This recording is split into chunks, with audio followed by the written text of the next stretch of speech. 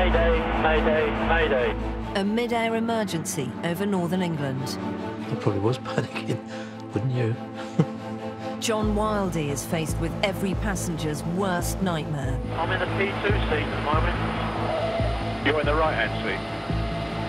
Yeah, roger. I've got a pilot. The pilot is dead. Oh my God. Priority is to keep him calm and to get him on the ground as soon as possible. Alone in a light aircraft in the pitch black. Have you done any flying before? Negative. The last 5 minutes were going to be the critical ones. How we actually got it onto the ground. He battles to land a plane and save his life. Don't think this is going to end well, by the way. This is not going to end well at all. I was trying to keep as calm as possible because if I didn't, I would lose everything. I wanted to live.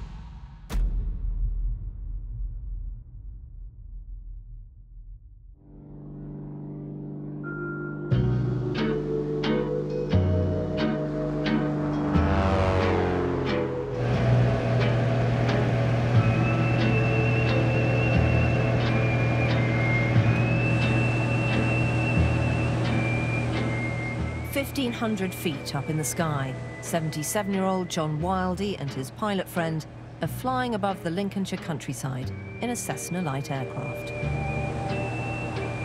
Well, we were having a good flight, we were enjoying it, we were picking out landmarks. It was just a day out, yeah, happiness. It's like the last of the summer wine. We were enjoying ourselves.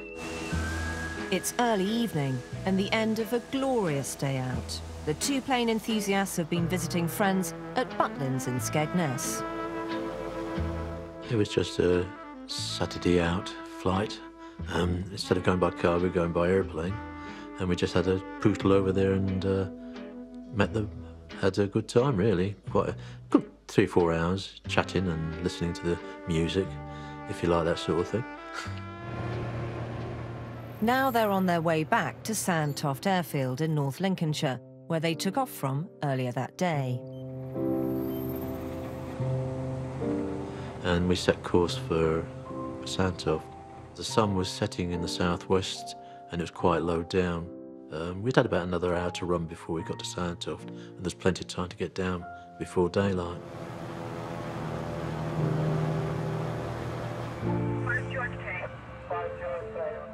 John and his friend are flying through airspace controlled by Humberside Airport, where it's business as usual.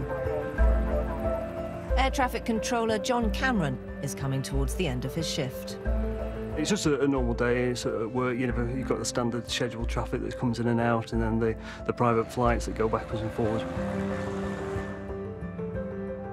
And the day was just quietening down towards the, and winding down with the last ones coming back to the roosts for the day.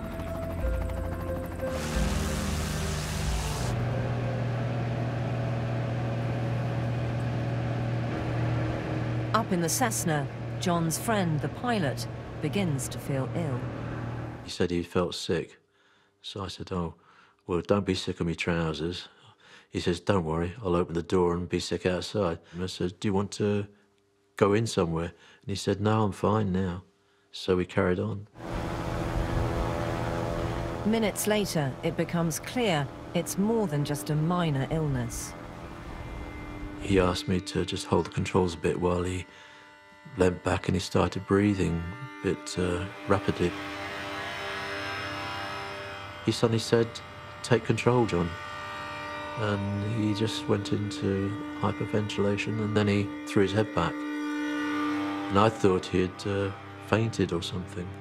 Because I said to him, are you all right, mate? Nudged him a few times, nothing.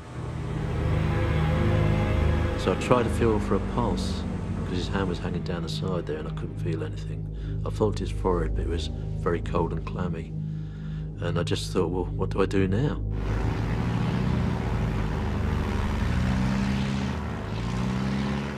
And I thought, I'm going to have to fly this thing.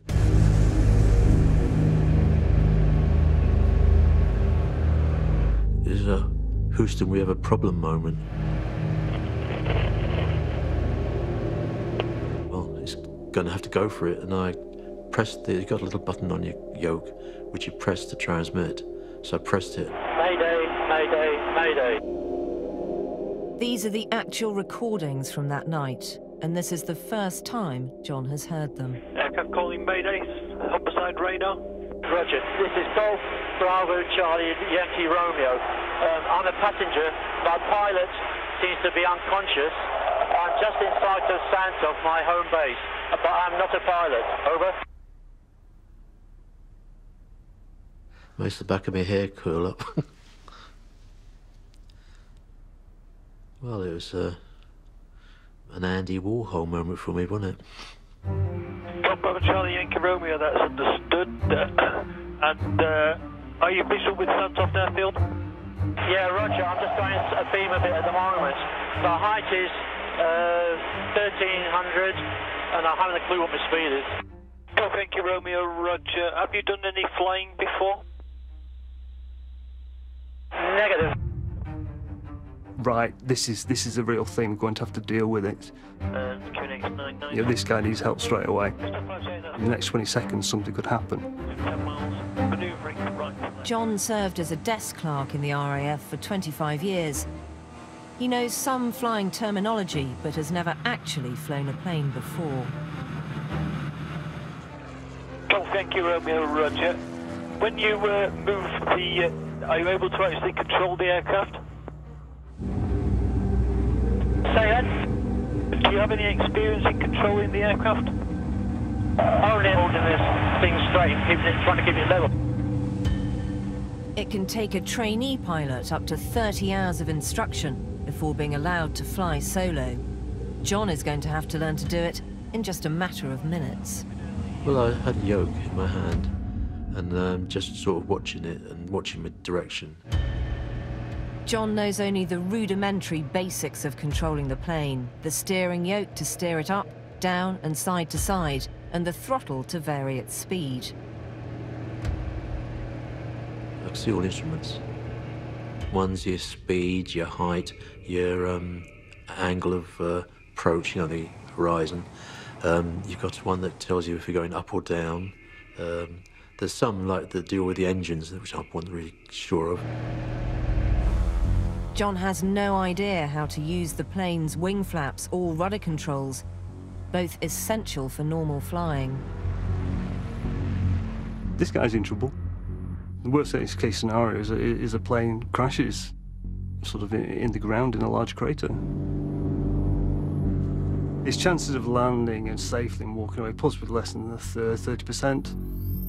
Air traffic control decide John's best chance of survival is to head to Humberside Airport. It's 20 minutes flying time away.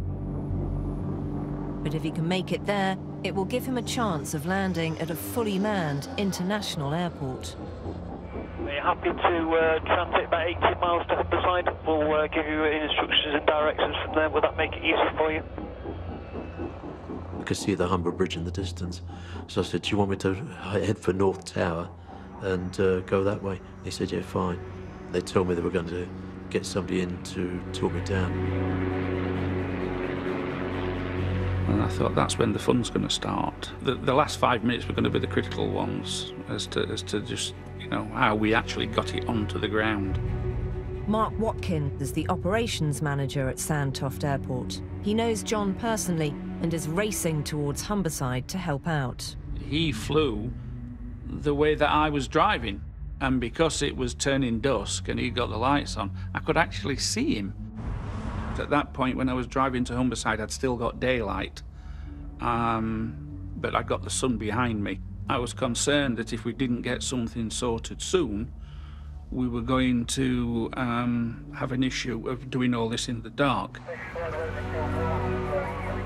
What started as an innocent day out has turned into a full-blown emergency. The runways at Humberside are cleared, all inbound flights are diverted, and fire and rescue services are on alert for the incoming flight. The airport was cleared for the emergency to take effect, no matter what the outcome was going to be. John had the runways to himself. 25 minutes after the mayday call went out, an RAF Sea King search and rescue helicopter arrives on the scene. Its onboard camera searches for a sighting of John's Cessna. We see the search and rescue helicopter just to the north of you by 4 miles distance. Roger that, helicopter. Right, he's just crossing right to left, slightly above my 400 feet now. Helicopter in sight, this time on my left-hand side.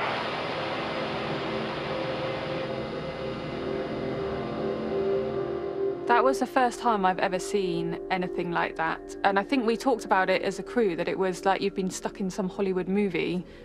We could hear the conversation between him and Humberside. It quickly became apparent that he didn't have any experience at all. Up to then, I'd only had voices in my ears.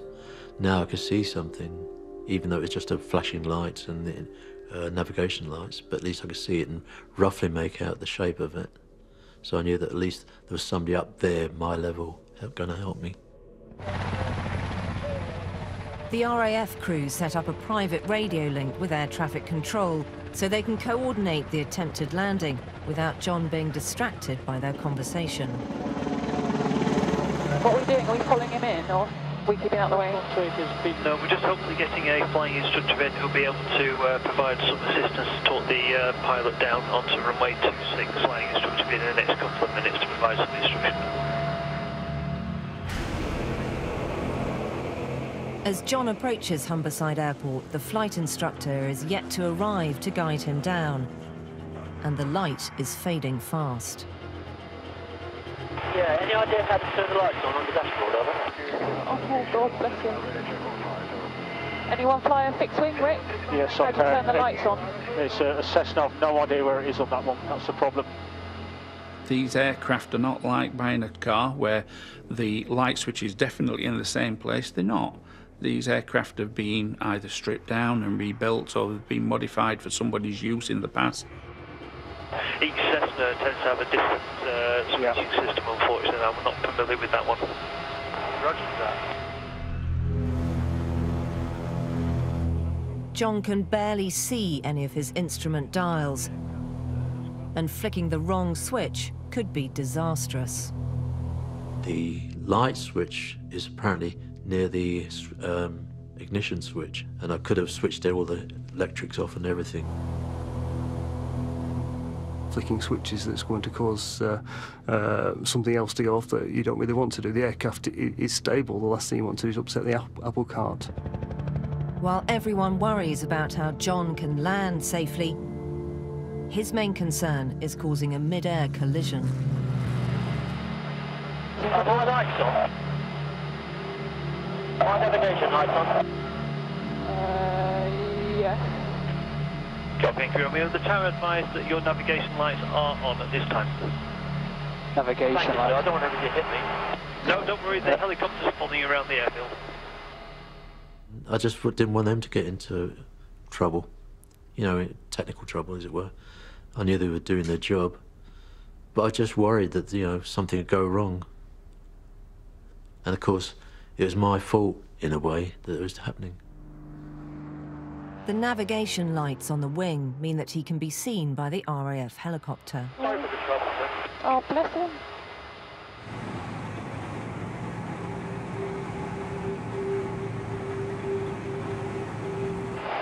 Pilot's name is... I don't know about his medical history. My name is John Wildy, Whiskey India Lima Delta Echo Yankee. No flying experience whatsoever. Oh, We got to stop it, John, thank you. Well, I'm a gentleman, I've always introduced myself. God, he's got a good sense of humour. Yes, If he so makes am this I. down in one piece, he deserves a medal. When he makes it down in one piece. Various stages, he was almost jokey with us, and the admiration for somebody in that situation, he was 100% aware of the predicament he was in. An incredible man. If I panicked, I was going to be in the deck. So I had to keep calm, and in fact, I tried to go as calm and professional as possible. And then when I stopped communicating, I'd probably do 3 Hail Marys and leap up and down screaming and then sit back again.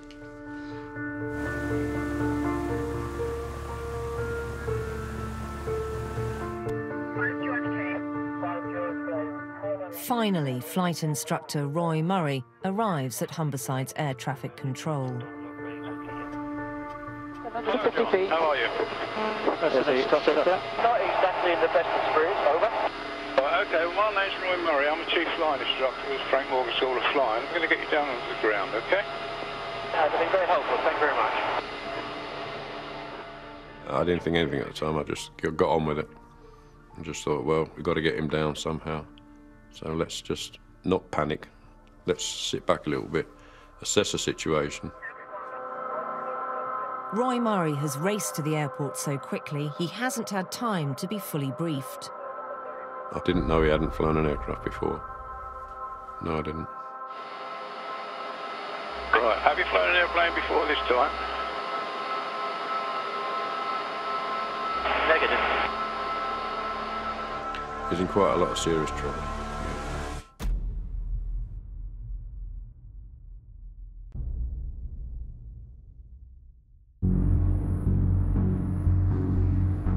With the night sky closing in, John Wildey is approaching Humberside Airport.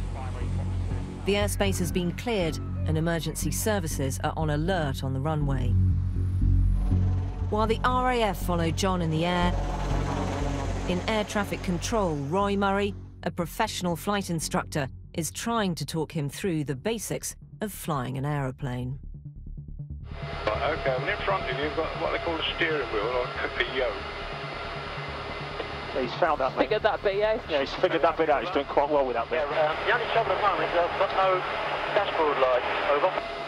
Right, okay, well, down by your right-hand knee, there's a load of rocker switches.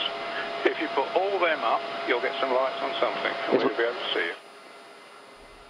On the ground, there is still confusion about the exact situation in the Cessna. I didn't realise which seat. I didn't even think which seat was in at the time. I'm in the P2 seat at the moment. You're in the right-hand seat. Yeah, roger. I'm not a pilot. It's a pilot who's dead. Oh my God.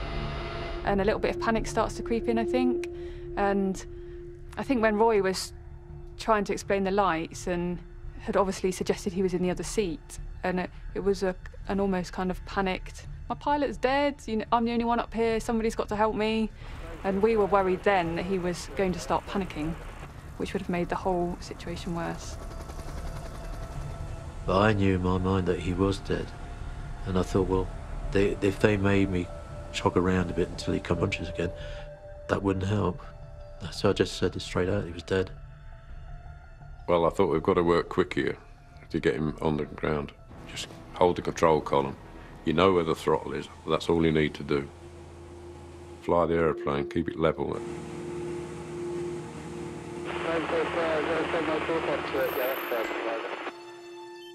The plan is to get John to land on Humberside's shorter, unlit runway. Even though it has no lights, he'll be flying into the wind, giving him a much better chance of making a safe landing. But the light is fading fast. You see the runway, yes? Oh, it's maxed out. It's going to panic as it gets Hello, dark. John, this is Roy. Can you hear me? Yeah, standby one. So what we're going to do, we're going to turn you to the right, and then you're going to land on runway 26.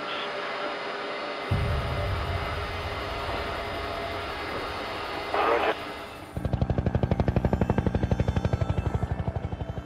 Dusk, getting towards nightfall. I think they had one shot to get him onto the unlit interwind runway, and that was probably the best chance to get him on before it got dark. So far, John has managed to keep the plane level.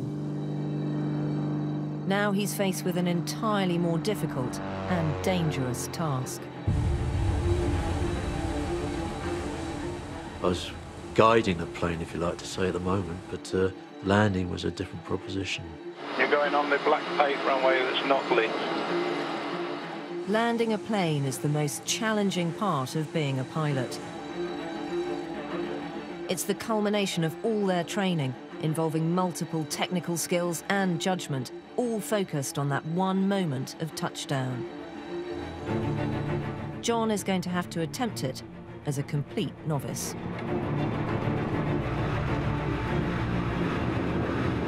My main interest was to get down and save myself and try and not make too much of a mess about it. Up in the sky, the RAF crew hold back to allow John a clear path into the runway. We'll just move out the way for this bit. But they have a sense of dark foreboding. He was nowhere near lined up to start with, and he was suddenly on the approach. I don't think this is going to end well, by the way. This is not going to end well at all. We thought we were there for the crash, and it's a horrible thing to say, but as a search and rescue asset, there's not really a lot we can do in the air, and the only reason we've been tasked is to kind of scrape up the mess at the bottom, so we didn't have great hopes. Using only the steering yoke to descend and the throttle to control his speed, John aims the plane towards the unlit runway. I couldn't see what height was, and I just couldn't position myself. He can see almost nothing in the gloom. I was looking for the runway, but I couldn't see a thing. It was virtually a black tarmac runway on a black background. I don't know how high it was. John is being guided down. Slowly. Just come down gently.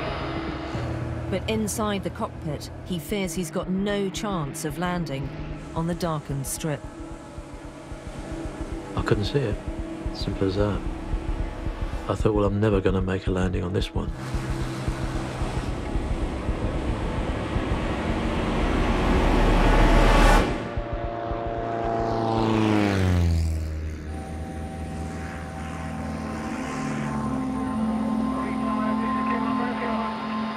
It just looks like you've overshot a little bit, so what we're going to do, we're going to take you round again and get your position in a bit of a longer final, okay?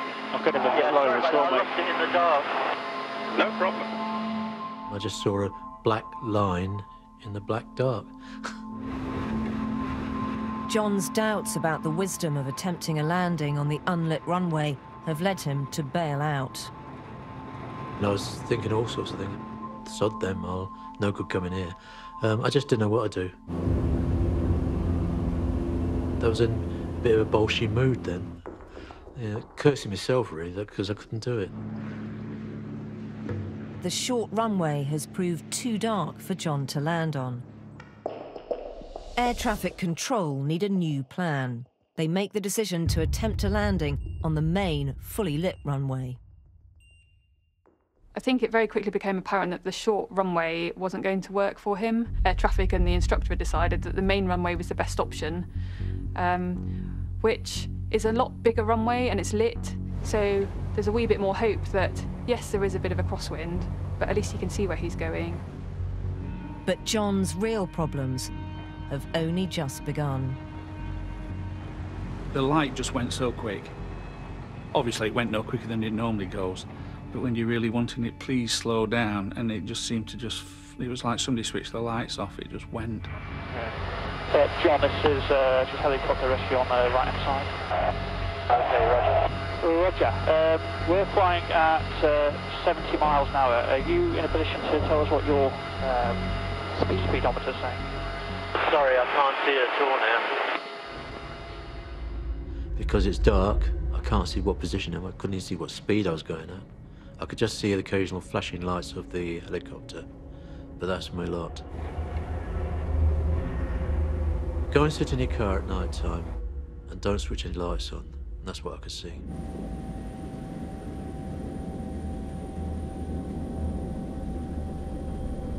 From an airmanship point of view, flying in the dark without being able to see any of your instruments would be horrendous for us, and we're trained in all sorts of emergencies, and we just wouldn't do that.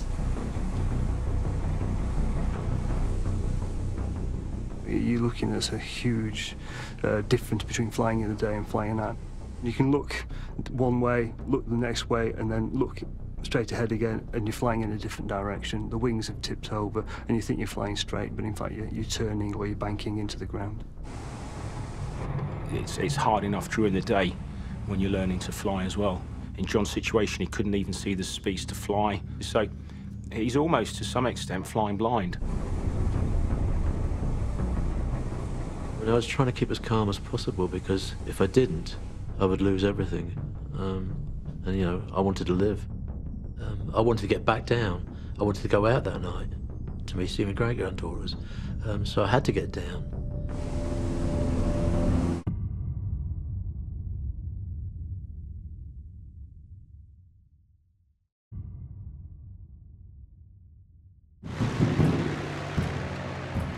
John Wildey is circling in the sky above Humberside Airport. Since his ordeal began, he has his first bit of luck. The crosswind has dropped, making it safer to attempt a landing on the main runway. The plan is for the RAF helicopter to guide him round. Are you still following us? Oh, okay, you can see us, yeah? Yeah, roger. Because I was following them. That was the idea. But I couldn't see them. I saw them at first, and then I lost them. In the pitch black, John can barely make out the lights of the Sea King helicopter, and there's a real danger that if he gets too close, turbulence from it could destabilize the plane. Bloody hell, it's pretty close to us. Yeah, I'll follow you. I'll do my best. Okay. Oh, it's pretty close. Lost him now. Oh, no, I've got him. He's at about 5:30. Slightly low.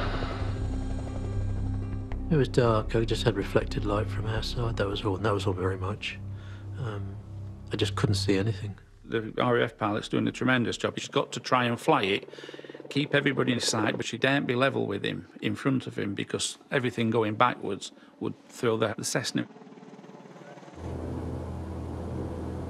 It's been almost 1 hour since John was forced to take sole control of the aeroplane. Although all the odds are against him surviving, his concern is still with his dead friend. Just to let you know, if anything goes wrong, the pilot said he felt sick. It stopped. Got clipped there.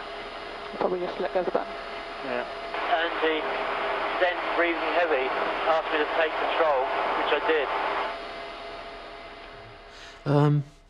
Yeah, it's a bit lump in the throatish, but I was worried that if I was wrong and he wasn't dead, that they might ignore him completely, and that he was the important person. And I was just, so the medics, when they got to him, they knew roughly what to look for, what life signs and what might be wrong. Then he seemed all right, but then he started breathing deeply and sweating. I think it was a mark of the man that he was still concerned about his friend, and he was able, with everything else going on, to give us a reasonable set of signs and symptoms that his friend had suffered. The RAF are now worried that John is becoming distracted by his concerns for his friend and that he needs support. He was obviously quite concerned about him, and I think he started getting a bit emotional. Yeah, we better if I speak to him, if he is a girl, or does he know one? Yeah, maybe. Is that a calming voice? Yeah, it could do, yeah. Sounds okay. That's a good idea, thanks. Hi John, it's Becca. I'm the captain. I'm flying the helicopter you're following. Our paramedics have understood all that, but don't worry about your passenger. If you just follow us onto the runway, and then once you're on the ground, we'll get your passenger or your pilot sorted out.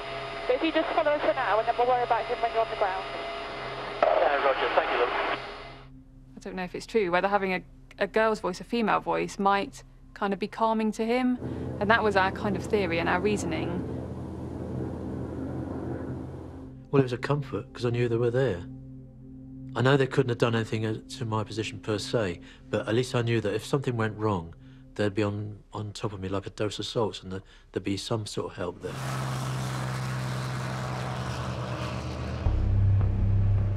There is now a real concern that if John crashes the plane, he's flying near roads, towns, and most worryingly of all, Immingham, Britain's third largest oil refinery. I was over at Immingham, and I thought, God, if I land on that lot, there's going to be mayhem. So you could have been talking of a catastrophic crash and fire, which is your worst nightmare. The fire is the thing that you don't want. But yeah, that was a distinct possibility. In complete darkness, John is now struggling to keep the plane flying. We don't want him stalling, going too slow, and he just drops out of the sky. That was the big concern.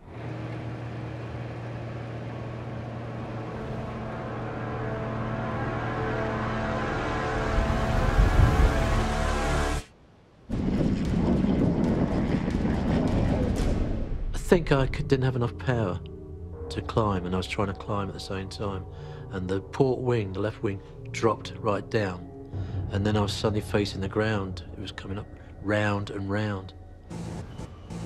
And the lights of, I don't know, it must have been the airport going round me, and then I straightened it out and then climbed again. That was about the worst time for me the whole trip, because I didn't seem to be in control at all.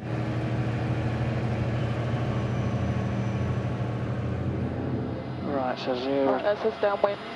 Just watch your height a minute, John. You're getting down to about 800 feet, but like up to about 1,000 if possible. So turn right slightly and join downwind of the well-lit runway. Yeah, sorry about that. Something went wrong. It just suddenly dived to the left. No, don't worry about it. You say that, it's right for you, mate. I definitely think I'd lost control of the plane at that stage.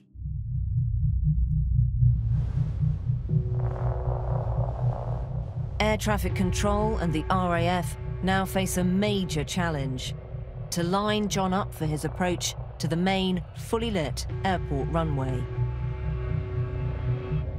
Keep turning right until you've got the centre line dead on your nose. Tell me what colour the lights are on the side of the runway, whether the white or the red. There is one simple but effective landing system that could save his life. Most runways have so-called PAPI lights, a system that tells a pilot whether they're too high or too low. 4 red lights indicate to him that he's too low for a safe landing, and John risks crashing into the runway. But 4 white lights indicate he's too high and he will overshoot. But 4 white lights, which I think they call PAPI lights. I was focusing on the runway still, but I sort of got the peripheral, the 4 white lights. But at that stage, I didn't know what it meant. Right, we've got 4 whites. You want 2 of those, the 2 right-hand ones you want red, and the 2 left-hand ones you want white. With the best will in the world, he turned at the right height, but then he's coming in too high. That's why he could see 4 white lights.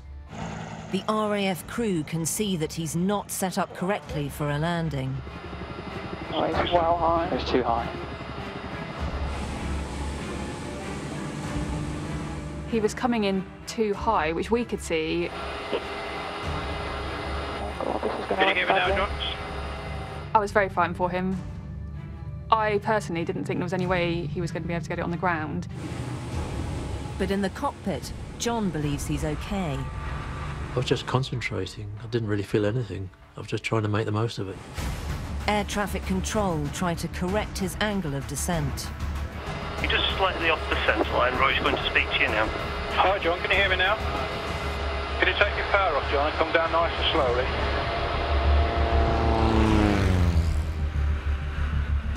But John is powering the Cessna towards the runway, unaware he's still coming in too high and too steep.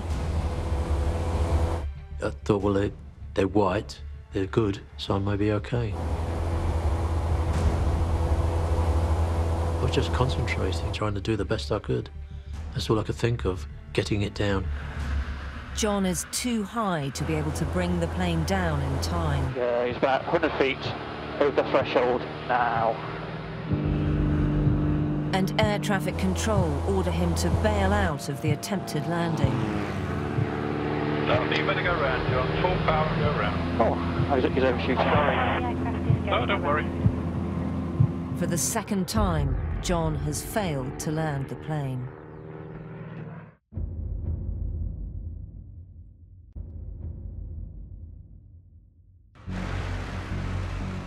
"77-year-old John Wildey has been in sole control of the plane for over an hour. It's pitch black, and he's failed to land it on both of his 2 attempts. Expletive deleted. I want to get round again and get down. Get a bit bored now. There's people who land planes in the dark all day long and nobody thinks anything of it. And here's me cocking it up every time. John has shown remarkable skill to keep airborne, but time is now turning against him. There was a heightened state of awareness and readiness now creeping around everybody because, well, how much longer can this, you know, there's only a finite amount of time. If nothing else, we'll run out of fuel.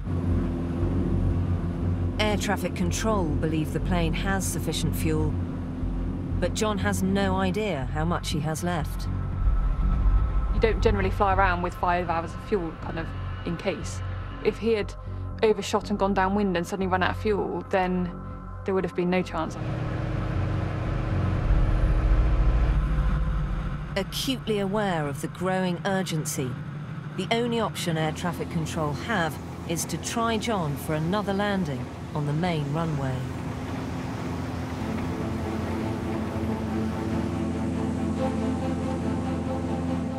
Every time he was lining up for an approach, it just dawned on us all how difficult this was going to be. There's so many things that could go wrong, and any one of them could have been disastrous. So it was just, oh, it was horrendous. Every approach he made, I think we were all terrified each time.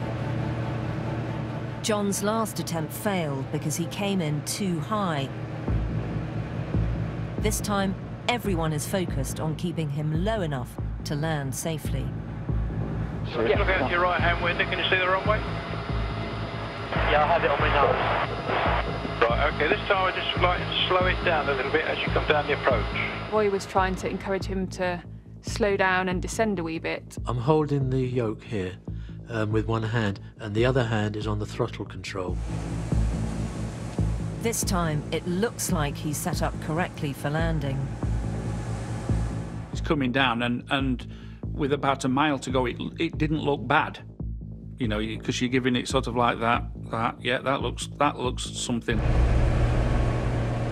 But in his attempt to keep low, John has overdone it, and he's starting to dive. And then all of a sudden it's, oh no, that's a bit low. Just flatten you up a little bit, John. Put a bit of power on. Power it down a little bit. He's going for the runway now. Put a bit of power on, you're sinking a little bit. Bits of power on. Power on. John is losing altitude fast. He's coming in way too low.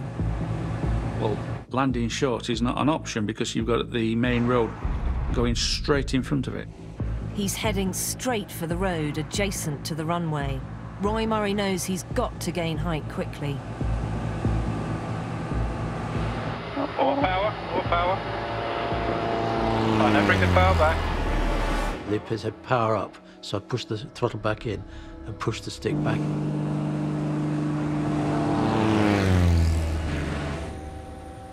Slow on.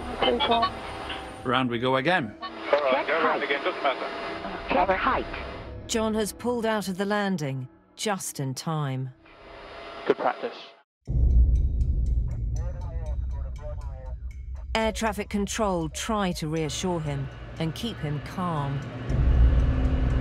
That was a good approach, but you just slightly at high speed on the final part. It's what they call panic. Yeah, fair enough. I probably was panicking, wouldn't you? After 3 failed landings and over an hour in the air, everybody is now desperate for John to get down safely. The runway light's too bright for you. No, it was just right. Just right. Okay. Come on, mate. Come on, guys. It's just Come on, my dry John. mouth that's not. Come on, John. Second. It's just my dry mouth that's not. Wicked emphysema. I could have paid £1 million for a drink at that time. I was gagging for a drink. I think it was the adrenaline kicking in probably, but I was so dry it hurt. On the ground, the air traffic control team know there's a limit to the 77-year-old's power of endurance. I was slightly concerned that he was overloaded with work because he had been up there about an hour and a half. So I knew he would be getting, not tired, but overloaded now, thinking, you know, how long am I going to get this? You know, when's he going to get me on the ground sort of thing. He must have had thought that in the back of his mind. Is he starting to lose concentration? Maybe he's starting to think some other thoughts other than a successful outcome. So you're thinking, you've got to get him down on the ground as soon as possible. We were getting close to the crunch. You can keep going around in circles for as long as you want, but at some point, it's got to come down. He's going to be tired, he's going to be exhausted, and then some of the fundamentals that he was carrying out, he would lose. So it was time to sort of like say that this is it. Let's do it. At 7:26 p.m, 2 hours after he took off to return from his day out, John begins his approach for his 4th attempt at a landing. Well, I've been feeling vulnerable since it started, but I wasn't going to let it get over me. I was going to do my best. I was determined to finish it and get it done with. I was determined to make an approach and do a landing. I wasn't going to let that beat me. It was definitely Team John. He's got a good sense of humour and he's got compassion and he's still remarkably got his wits about him and isn't panicking. I would have given anything to get him down safely. Right, it's at 2,000 feet and climbing at the moment, so just take your power off, John, and just level it off at the moment, and we'll get you to come down a bit lower soon. It's very difficult to work out whether each approach was giving him a wee bit more confidence or giving a bit more terror. Can you see the green lights? Roger. Right, when you turn on the final approach, just tell me if you can see the 2 reds and 2 whites to the left-hand side of the runway, or the way down the runway. And you want to aim to touch down by those. Okay, on. I can see 4 lights on the left-hand side. Yeah, what colour are they? White. Oh. Right, you want just lower your nose then, so you've got 2 reds and 2 whites, and then level off. Not too much of erratic movement on control. He's just dived down now.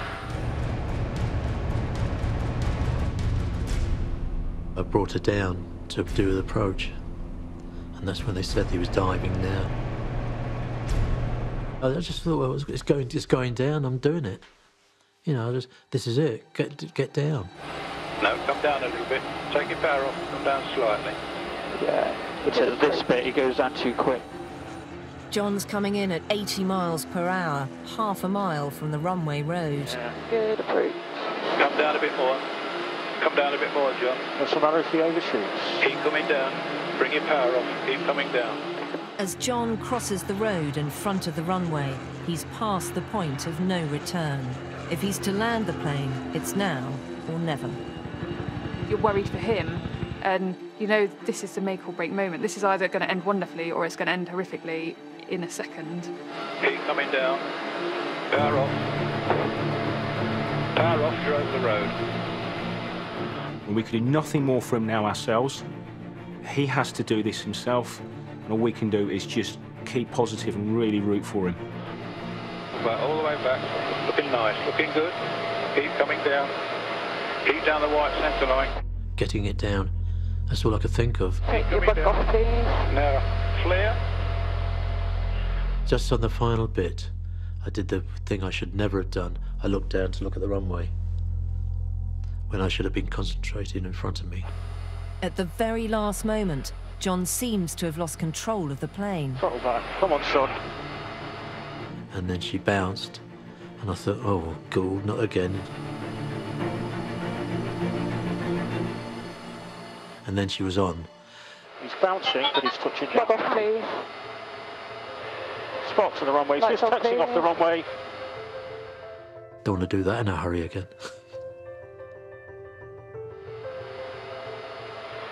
Okay, he's on the brass. Keep braking. So we're looking for 1 casualty. Then she suddenly swerved away and stopped. There you go, you made it. Well done. John, that's your first night landing. Finally, after an hour and 15 minutes at the controls, John has done the seemingly impossible and landed the plane. blue lights came on. And they shot across the airfield. I knew he was on the ground then. And that was it, job done. It was brilliant. It was wonderful to get him down safely. And who cares if it's in a field? It's fine. He's fine. I think it's fantastic what he achieved. His strength of character got him through it. He could have quite easily said, "Yeah, sod it. That's it." But no, he wanted to carry on, and so, with everybody else's help, he was able to walk away.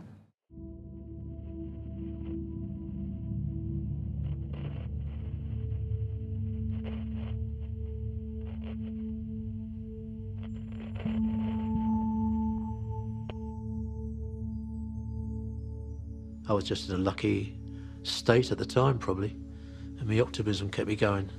And I'm a pretty lucky bloke anyway, because I went and bought a lottery ticket that week and got £6.70, so that must be something must be wrong.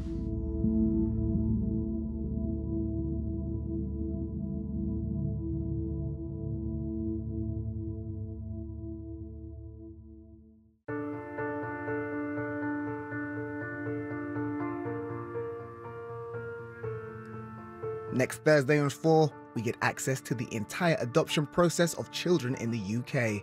From the birth parents to the adopters and everything in between. 15,000 kids and counting is on at 9. And over on More 4, find out more about the murky underbellies of finance, politics and the media in the brand new series Mammon, starting tomorrow at 9. 8 out of 10 Cats Does Countdown is next.